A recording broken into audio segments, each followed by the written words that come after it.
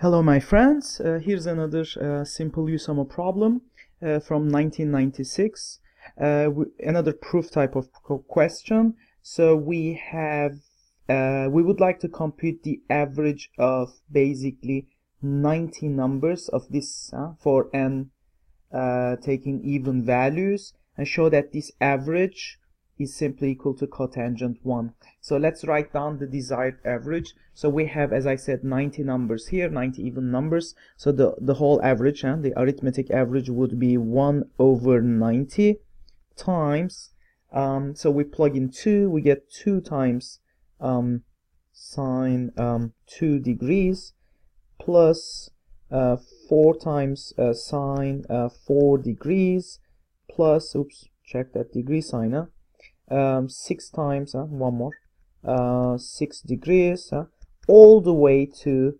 180 times sine 180 degrees. And we would like to actually show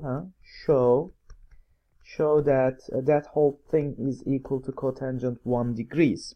I will pretty much apply the same reasoning that we used in previous lectures. We have a large, long summation on the left-hand side of this expression, and I want to turn it into a telescoping series. In order to do that, and remembering that cotangent 1 is simply cosine 1 over sine 1, I will actually multiply both sides of this expression by sine 1.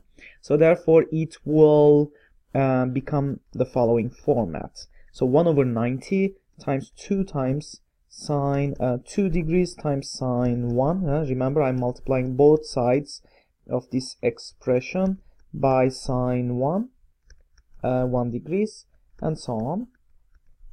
And finally, the last term would be 180 times sine 180 degrees, times sine 1. And that whole thing now should better be equal to cotangent 1 times sine 1, which is simply cosinus 1, right? So that's exactly what I want to show. Now I have I can apply the trick. So sine A times sine B, so I can use some trigonometric formulas. So basically the product to sum formulas. So therefore the left hand side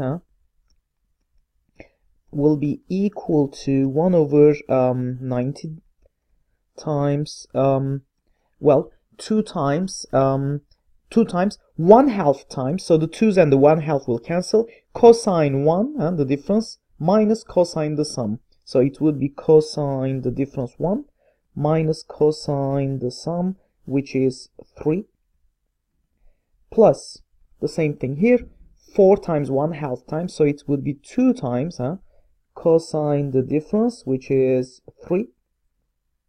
There you go. Minus, again 2 times, cosine the sum, which is 5, and so on, right? Let me actually write one more term. So the next term in the sequence would be 6 sine 6 degrees times sine 1 degrees. So 6 times 1/2 times, so it's just 3 times, and the sum, the difference, and then minus the sum. So 3 times cosine the difference being 5, minus the sum being 7, I guess, right? So cosine 7, and so on, right? So for the last term, we will have 180 times 1/2, which is just 90, right?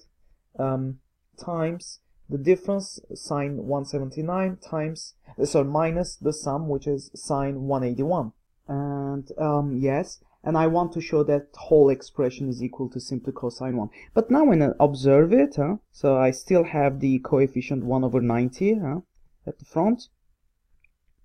So I will keep the cosine 1, and then I will have minus cosine 3 plus 2 cosine 3, that would be 1 cosine 3, and then I will have minus 2 cosine 5 plus 3 cosine 5, another cosine 5, 1 cosine 5, right? And so on. So therefore I will have cosine 1 plus cosine 3 plus cosine 5, and so on, all the way to cosine, we have 90 cosine, oh shoot, so that's not sine, that's cosine, oh my bad, Sorry for that. So both of these expressions, the remaining two expressions, are cosine here. So that's a cosine basically.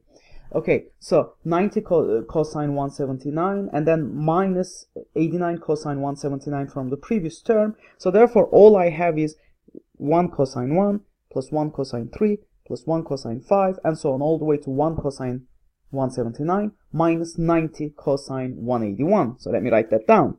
And finally, I would just observe that cosine 1 is simply equal to cosine 179. In a similar way, cosine 3 would be simply equal to cosine 177 and so on. So they will all cancel out. So all the terms on up to here are all cancelled out, right? So all I will be left is the last term inside the brackets. So therefore the 90s will also cancel out. And all I will be left would be minus cosine 181, which is simply minus cosine 1, which is, and finally I can say that would be equal to just cosine 1. And I have shown the desired result and we're done.